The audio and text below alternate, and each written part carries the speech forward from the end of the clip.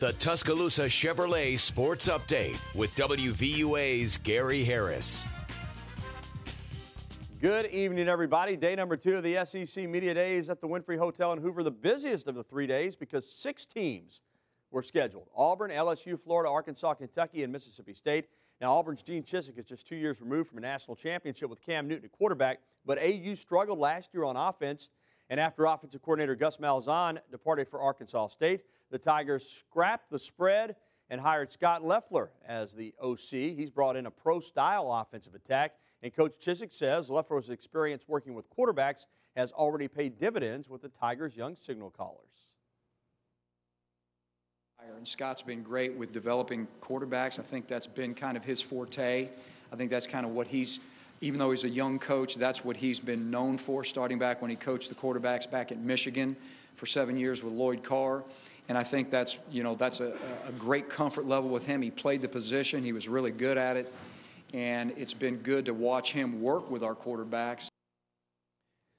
All right, let's talk Mississippi State. First, the good. Dan Mullen is putting together winning seasons and capturing bowl game victories, and he's undefeated against in-state rival Ole Miss. Now the bad. In 3 seasons at Mississippi State, Ole Miss is the only SEC West team that Mullen's Bulldogs have defeated. And if they're ever going to take the next step, they're going to have to beat somebody else in the SEC West other than their rival Ole Miss Rebels. One of you guys take the spill, which I always feel. Some places, that you're going to have some games off or some games that you could consider should be must-win games. I don't think a lot of people look at the SEC schedules of every team and just check off, well, that's a win, that's a win, that's a win. You're looking at it saying, boy, that's going to be a tough battle, that's going to be a tough battle, and it goes throughout that. Well, Kentucky coach Joker Phillips believes last year's mediocre season is just a minor bump on the road to consistent success. The Wildcats made it to 5 straight bowl games from 06 to 2010, but regressed to a 5-7 record last year. But Kentucky did end the year on a high note, beating Tennessee for the first time since 1984. The key, Phillips says, for 2012 will be the play of their quarterbacks, mainly Morgan Newton. They have to be able to handle the stage when the lights are turned on in the SEC. We got to get our quarterbacks back to doing is managing what we call old. Okay, I don't know how to explain to you what that means. Okay, quarterback comes up, sees a blitz coming from this side, he slides his protection this way. Well, the tackle decides, I didn't hear him really well. Well, Jadeveon Clowney's over here. He slides out instead of in. Jadeveon Clowney's coming at him. That's an moment. Definitely got to keep those kind of moments to a minimum.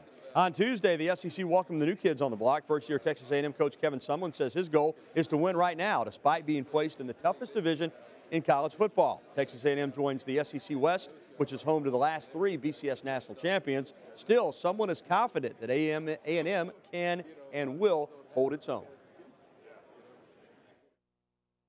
My realistic expectations are to win. And, I've said that from day one. Everybody talks to me and acts like, I didn't know what I was getting into when I took the job. We had already entered into the SEC under the agreement when I took the job. And Missouri coach Gary Pinkel says his team won't be intimidated playing in the SEC either. Pinkel says there's a perception that Missouri has played a bunch of high school teams. He says the Tigers know they have to earn respect in the conference, but they've already played in the tough Big 12. Pinkel says Missouri fans have gone beyond excitement over playing in the SEC and have become downright fanatical about it.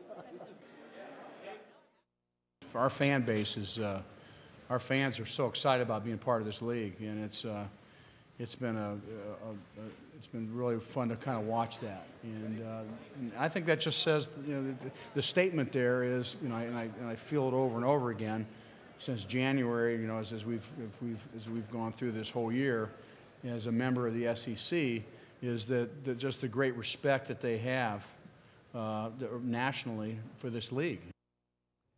And tonight at 10, our Todd Hoyer will have much more on the Auburn Tigers, plus we'll hear from LSU's Les Miles and Arkansas's John L. Smith. I'll see you then. The News at 6 is back after this. This has been the Tuscaloosa Chevrolet Sports Update on WVUA. Roll, Chevy, roll.